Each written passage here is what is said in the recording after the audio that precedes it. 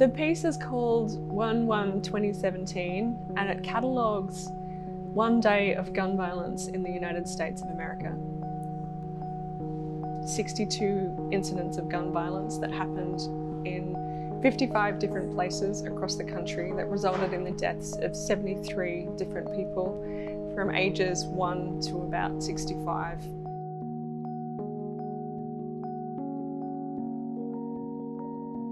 My name is Melissa Cameron. I am an artist jeweller. I live in Seattle at the moment, have done for the last 6.5 years, but I am originally from Australia.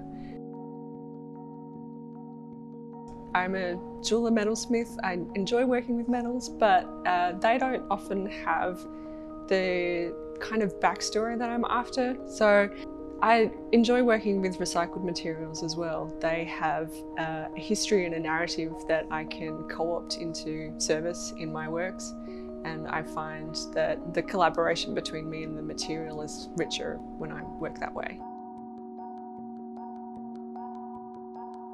I make works that are for the human body, that are worn by the human body, that reflect on the human body, that are made from domestic objects, often designed over a long period of time for use by the human body. They've evolved to be with the human body. Jewellery is one of the oldest forms of artwork, and this canvas here or here, wherever it is the one that is most available to everyone. Everyone has a body.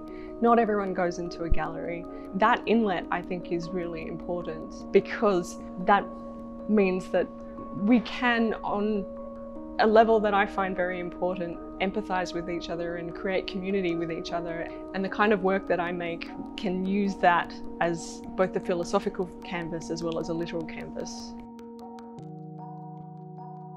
1/1/2017 is made out of 73 containers that came from the 73 places or thereabouts where people were killed. Each of the pieces was cut into the shape of the gun that killed the person who was in that place.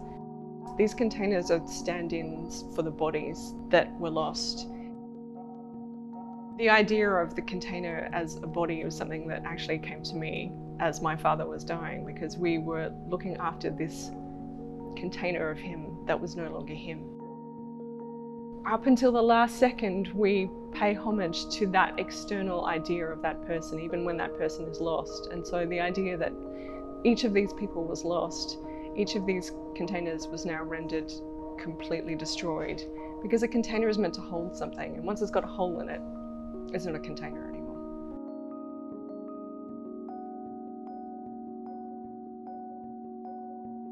I was formerly an interior architect, so I do all of my drawings in AutoCAD, and a lot of my idea generation sort of happens in that space. I made the transition towards jewellery and becoming an artist after I saw a retrospective of a local artist called Howard Taylor. And that moment was very important to me because I didn't think people from my town could make art. Seeing that show was kind of fundamental to my understanding that people from my neighbourhood could have a retrospective. It's a big deal. I walk around with my sensitivity as my guide, and I think that's really what artists do. They're sensitive to light, they're sensitive to colour, and so then they create works that show off that sensitivity. My sensitivity is to community and to people, and so I want to be able to make works that reflect that.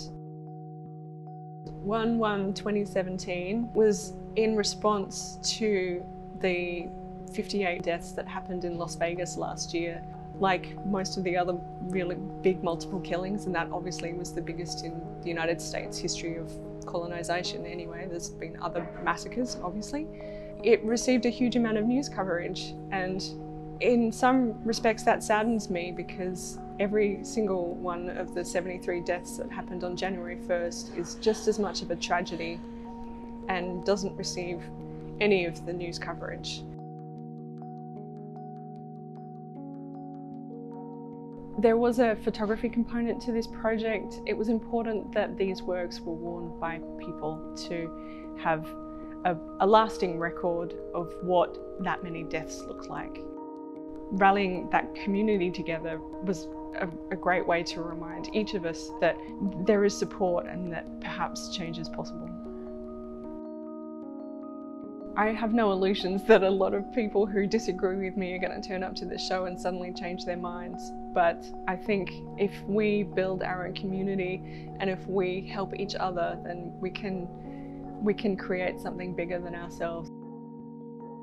Objects tell our story, and history has that habit of being written by the victors, whereas craft is written by a bunch of different people with a bunch of different abilities, a bunch of different bodies and faces, and these objects are going to outlive all of us. That kind of continuity of story and history can only really be found in objects that are crafted, and we need that. We need that as part of our history as much as we need any other written or verbal history. That tells us where we've been, and hopefully in the future when all of this changes, it will remind us not to go back.